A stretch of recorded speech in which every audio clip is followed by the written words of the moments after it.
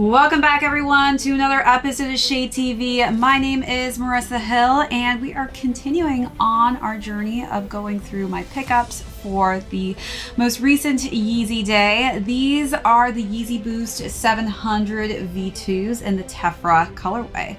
Let's take a quick sneak peek.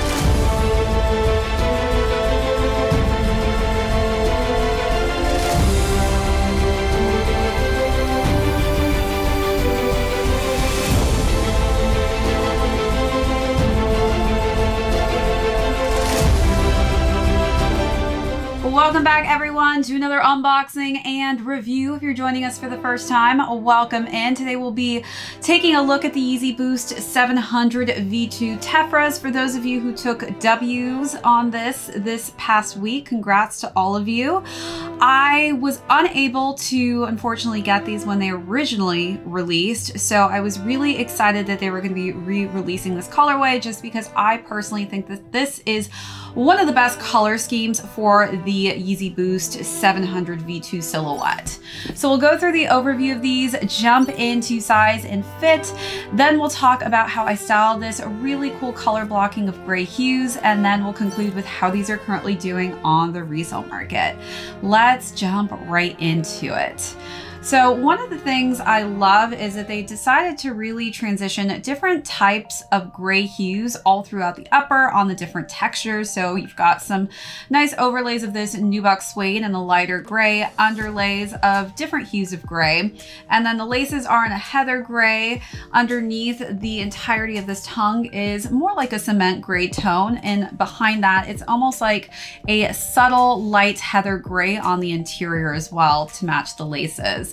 Let's take a look at those details, then move along to the side paneling.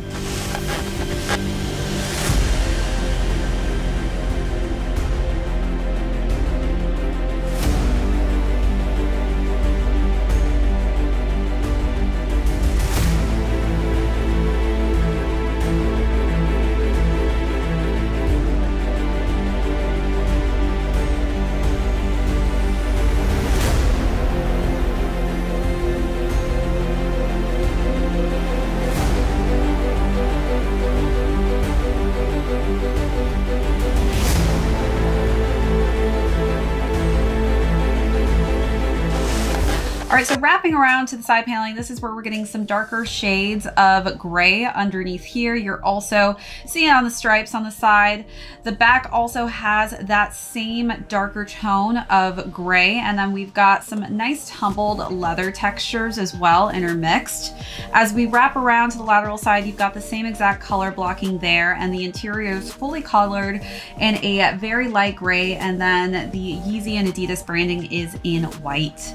When we wrap down and work our way down to the bottom of the midsole, this is where we're getting pretty much all charcoal gray throughout, then even a darker shade of gray here on the back. The sneakers then completed with this gum bottom, which I really think makes this sneaker a perfect color combination with that beautiful gum bottom. I think it would have been weird, honestly, if they would have selected a gray hue for the bottom of the outsole. So I love that they went with this color just to have some separation. And then underneath, you can see the full length Boost. All right, let's take a look at all of those details.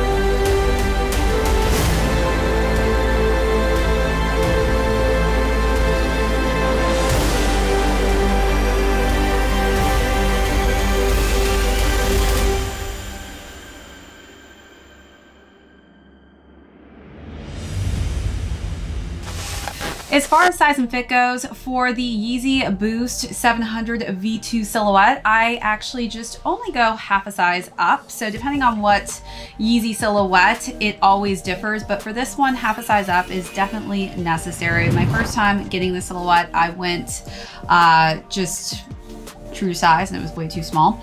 So highly recommend going up in these. I do have higher narrow feet, so do take that into consideration when deciding on what size range will work best for you. All right, so as far as styling goes, this is a really easy to style colorway, which is originally why I really wanted it when it first released. So for the first look, I decided to go monochromatic with a cement colored button down sheer top with a matching pair of wide legged pants.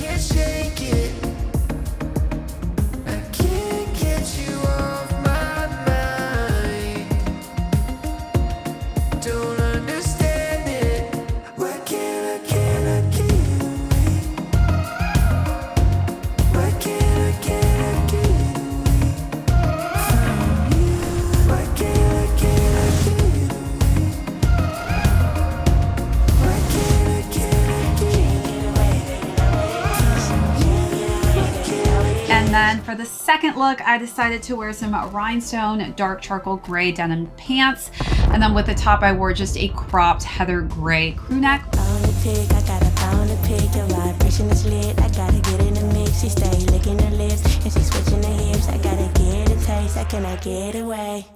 can't shake it just like a dog in the heat. This feeling of mine probably resides deep as the sea. I'm leaving tomorrow morning soon as the sun coming up. Drop my bags at the front door, screaming like what the fuck. I'm needing you now, not giving up now.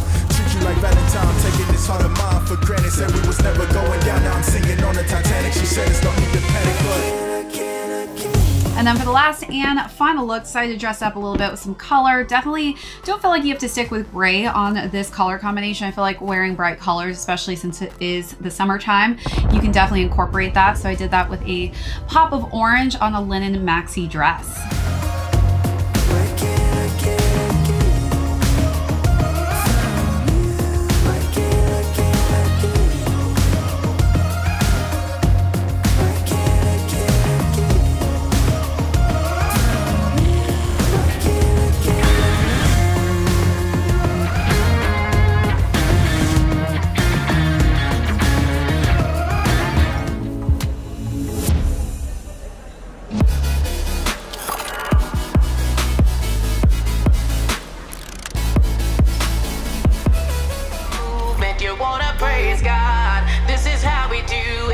It's my God, it's my God, it's my God, it's my God, it's my God, it's my God, it's my God. Tell them who you are if you're living in the movement. You wanna praise God. This is how we do it. It's my God, it's my God, it's my God, it's my God, it's my God, it's my God, it's my God. Saturated in scripture, seep into my bloodstream, locking the enemy out. Now we're shining from the sunscreen. One team, body on a pick me up. This walking witness got the sickness of the Father's love.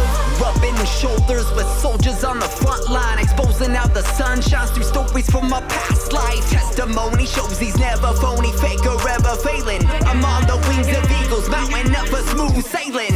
Outspoken, spreading hope to the hopeless. The devil tried to rope a dope, but I stick and move and focus. No longer fold to the flesh like I'm origami. Christ created the way, sanctification, make me his carbon copy. Christ made. All right, so now let's jump into the resale of these. These were honestly going crazy during COVID. So the price point on these was pretty insane. They were around like $400 to $600 for some period of time, but obviously since this was a re-release, a little bit less than what they used to be in the past. But these retailed at $260 and they're currently going between $280 and $350 on the higher end of things. All right, everyone, that is it for this unboxing and review. If you joined us for the first time, thank you so much. My name is Marissa Hill. This is ShadeTV. We will catch you all on the next episode.